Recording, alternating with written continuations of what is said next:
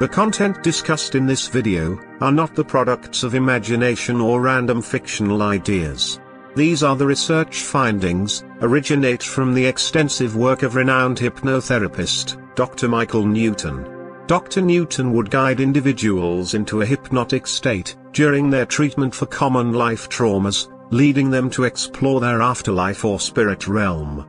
This unique approach enabled patients to grasp the underlying meaning, objectives, and purposes of their existence.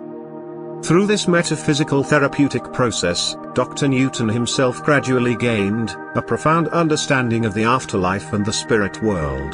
The conclusion of his insights is encapsulated within the pages of his book.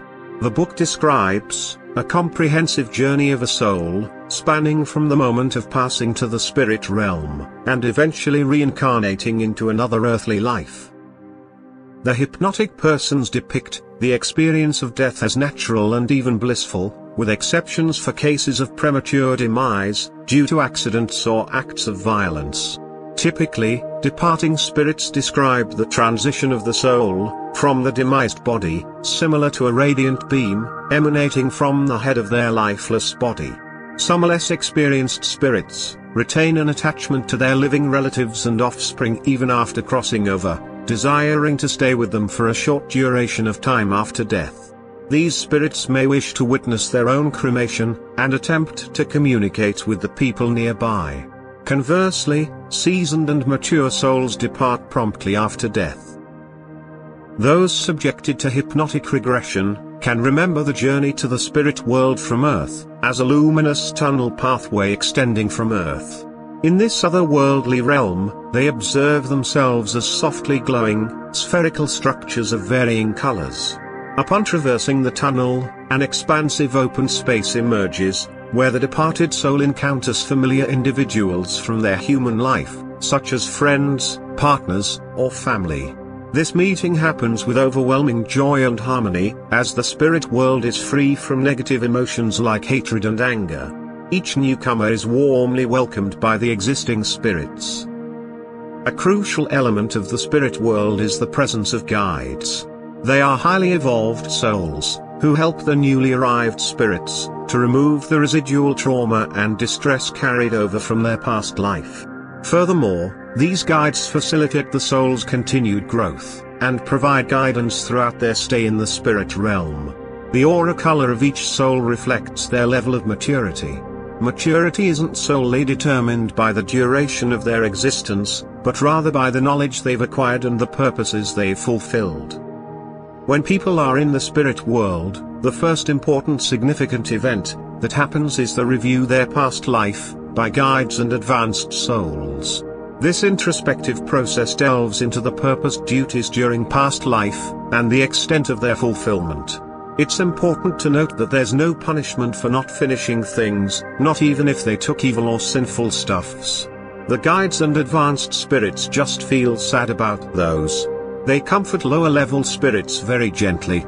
In the spirit world, spirits make groups with those they knew in previous lives.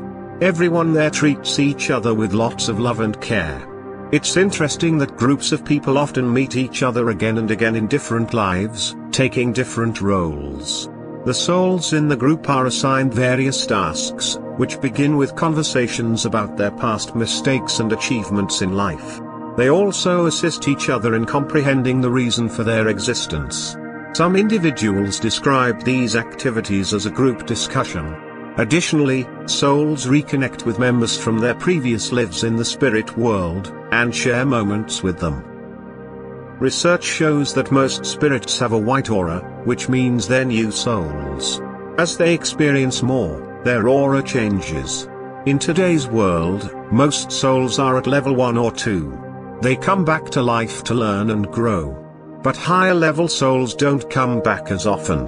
When they do, it's not just for themselves, but to help society and make the world better. Research also suggests that advanced souls might handle more than one life at a time. Generally, once souls reach level 5, they don't need to be reborn anymore.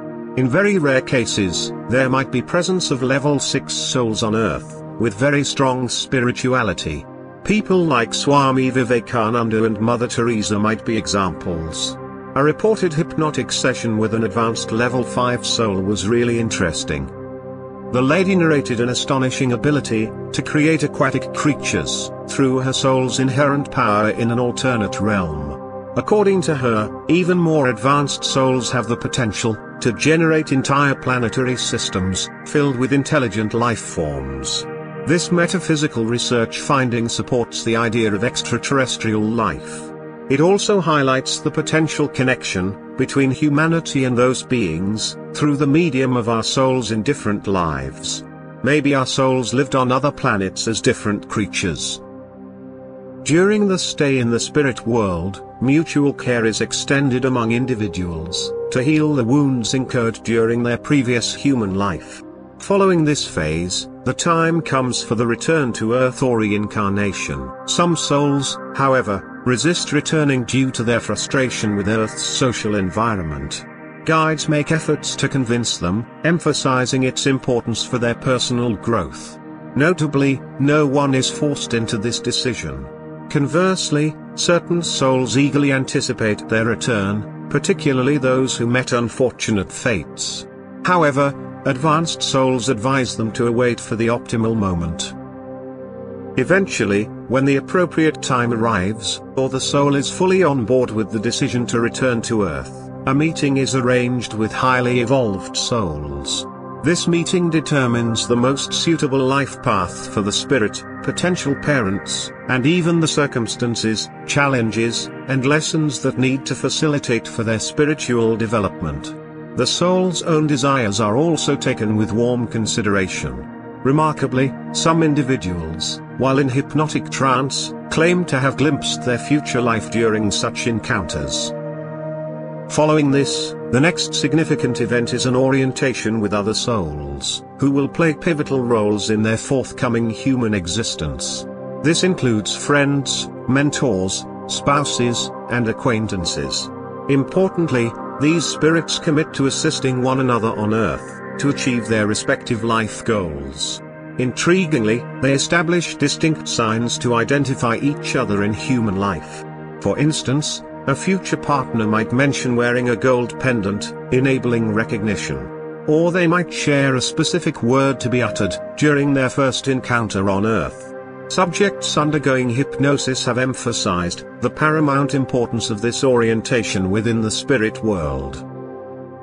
Ultimately, when the spirit is ready to depart the spirit world, they follow an alternative illuminating path, different from the one that brought them to the spirit world. This time, they traverse the astral plane in the opposite direction, toward Earth. Suddenly, they encounter a dark and warm space, which is undeniably the mother's womb. Gradually, the spirit begins to intertwine with the developing baby's brain and muscles. In the initial days, the spirit may briefly depart the baby's body, to meet other souls from the orientation, if their timing of returning to Earth align. Slowly but surely, the spirit becomes fully integrated into the growing baby's form. It's worth noting that the adjustment process might continue even after birth. Journey of Souls presents a detailed exploration of the afterlife and the interlife experiences of souls. It claims to provide insight into the purpose of life, the nature of the soul's journey, and the processes of reincarnation and spiritual evolution. The book has garnered both praise and criticism, with supporters finding its accounts compelling and thought-provoking, while skeptics question the validity of the reported experiences.